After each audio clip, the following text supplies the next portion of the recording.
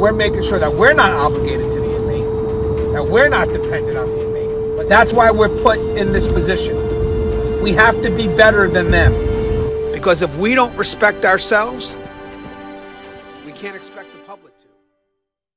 You guys tune in another episode of Tier Talk. So I want to feed in to the scenario I posted yesterday. Imagine being an officer working a unit by themselves, a lockdown unit.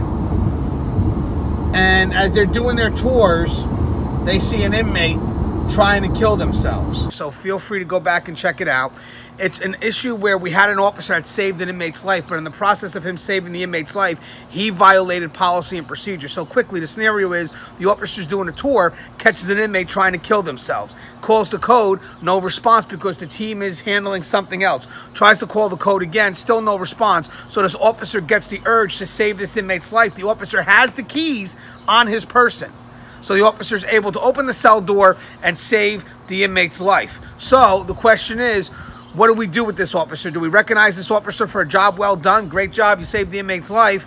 Do we write him up for violation of policy and procedure? Because policy and procedure says that this officer must have backup before opening up that cell door. Now remember that, that's key. This officer must have backup before opening up the cell door. So should we write him up for violating policy and procedure? Or should we go back and check policy and procedure to see if anything could be fixed? So we're putting it back on management now. So now check this out. Here's my opinion. Most of the answers I believe were right on point.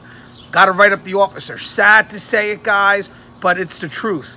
It's the truth. Unfortunately, because the officer, when in an effort to save the inmate's life, he put himself at risk, he put the safety of the unit at risk, and ultimately the safety of the facility. So there is a violation of safety and security that must be addressed. Now, however you do address it, there has to be some form of discipline. The officer needs to know that actions cannot happen again.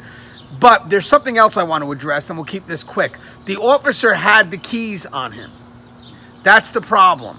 Management needs to go back and say, well, if he could only open the cell door with backup, why are we giving those officers the key? Why did the floor officer have that key? Remember, guys, we're in a position where we want to protect.